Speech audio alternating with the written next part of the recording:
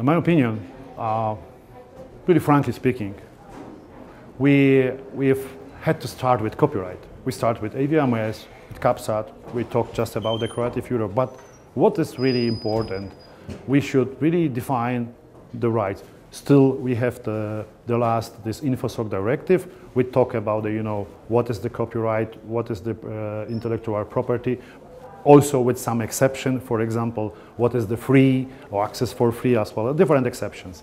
But just now, the reality outside here, this digital world, opened a really incredible scope for the possibility for interpretation of such definition, and that we started at European level and also in the Parliament, this discussion, with different sectors, with public consultation, this long time. And just now we will have next week this so-named vote time for a mandate, from the mandate. Mandate means we as a European Parliament, if we receive such mandates, we will go in the trilogue. I mean, the negotiation time between European Parliament, European Council, and Council of European Union and of course the European Commission.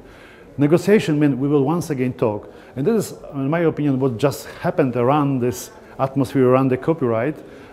Some people use this expression that will be no freedom in internet, will be censorship or something like this. We talk about the interpretation in different articles in these proposals, but I repeat once again, we talk about the no text, we talk about the procedure steps to go to the mandate. Finally, that will be once again negotiated between three institutions, as I just mentioned, to have a maybe compromise or a solution. What is in this new digital world, what we talk also in the Europe digital single market, new definition of copyrights. Copyrights of film creators, copyrights of artists, copyrights of publishers, copyrights of the designers, everything what is around this creative, European creative world. Without such rule, without such argument, we will all the time lose against piracy. But behind this, nobody from us, especially from European Parliament, will destroy it. So names as people use free access to internet or freedom of expression. It is not, because still in the last, I said before, in the last InfoSoc, we talk about the different exceptions. Exceptions, I mean, that what every user, every consumers every day can do. We talk only about what the people they give us this possibility to use such platform should resolve the problem with different, producers, distributors, actors, directors, filmmakers, or painters, or book writers. That is only this question, not the question to the access. And I mean, there's a lot of really a strong misunderstanding in this atmosphere around this. We should fight for this. If we talk about the European value, if we talk about the European sectors, we should help, we should put the rules, but never to stop access for the people.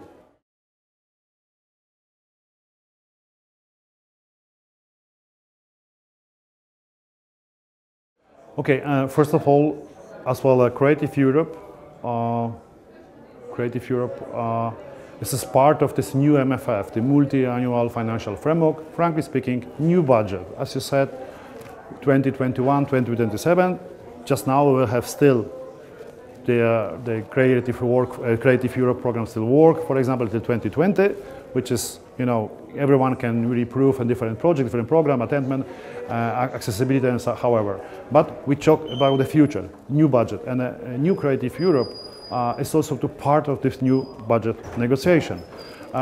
In my opinion, there's still the draft proposal from the Commission side about to improve, frankly speaking, the money from the 1.4 billion euro from whole Creative Europe, because we have media and culture and cross-sectoral program. Then to increase them to 1.85 is better, but as you also hear during the different panels, and also the position from the rapporteur from the CULT committee, from Ms. Silvia Costa, as well for different shadows, which is one of them I'm myself, then we also to push maybe for a possibility to increase the budget because of different points and different interpretation of the guidelines the some Commission proposal is.